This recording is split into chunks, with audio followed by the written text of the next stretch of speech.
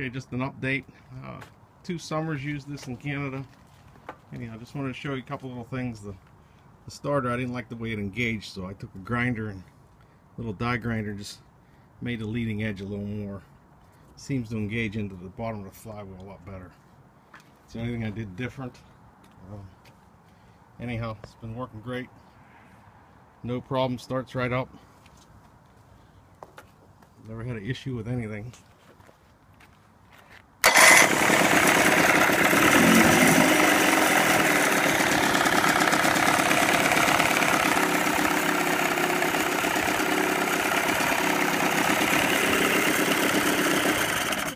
As far as the wiring, pretty simple, just a